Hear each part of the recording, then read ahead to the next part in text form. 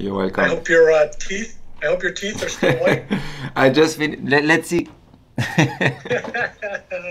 Love it.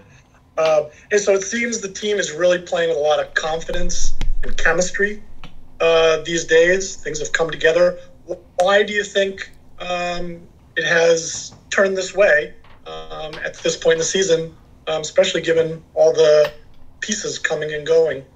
You know, we talk about that in the beginning of the season. The coach are coming with a new process, so we needed time to understand and to learn. You know, and I think now we know exactly what we have to do when we need to press, when we need to drop, and we know exactly our position, what we need to do individually, but also as a team. And you can see now, well, yeah, we play with much confidence, and the organization is much better.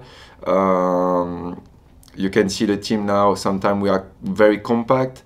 You know, when we put the pressure, when we don't put the pressure. So, yeah, I think it was just about the time, and step by step, we are here.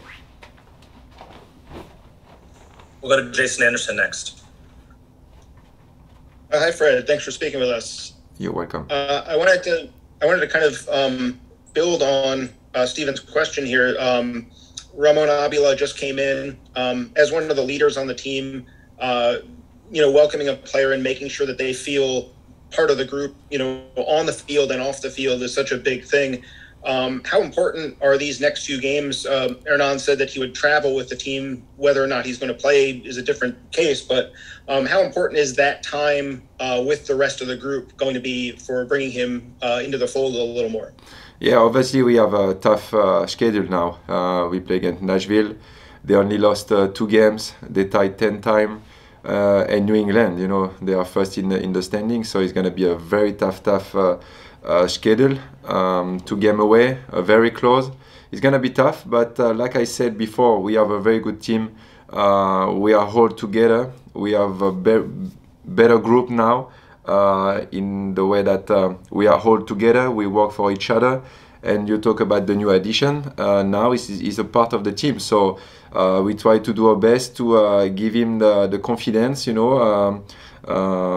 welcome him as, or you can say, the best way possible. And I think we are ready to compete, and we know what we expect from those 2 games. We'll go to Dave Johnson. Hey, Fred, you were just talking about. Oh! How are you? Good. I'm good. Are my teeth white? No, it's perfect. You look good. Good. You were just talking about the knowing when to press and when not to press. Or is that the big difference where it's for players? It's becoming more automatic. In other words, you don't have to think as much. It's a feel. Is that happening right now? Say again your last words. No, in other words, you were talking about the team knowing what to do in certain situations. Yeah. Is it just becoming, because you've had a few months of this, it's starting to feel natural, the new system, where you're not thinking as much? Yeah, it become a habit now. Of course, sometimes it's not good enough. Maybe we press at the time that we don't need to press, or we drop when we don't need to drop. But like I said before with Steve, we know now what we have to do, when we have to do the things, when we have to press, when we have to drop. And like I said, yeah, I think it's about habits, learning about our mistakes we did before the previous game. And step by step, I think we are here, and we know the process. We know what the coach wants to do. We have better understanding about the situation in the game. We talk also more.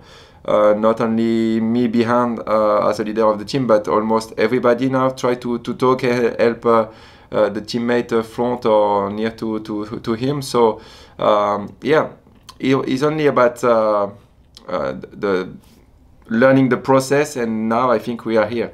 Step by step, we understand, and we are much better. We'll do one more question, Fred. We'll go back to Dave. And what's defensively, in your mind, the big concern for Nashville? I mean, they won't create a lot of chances, but they can strike on the counterattack. Exactly. They have good individuality, especially up front with Sapong and Mokhtar. Even in the middle with Dax. They have a very good team, a very complete team. I think not only forward, but all the team defensively in the midfield, but also forward. We don't know yet what are they going to play. We have an idea, of course.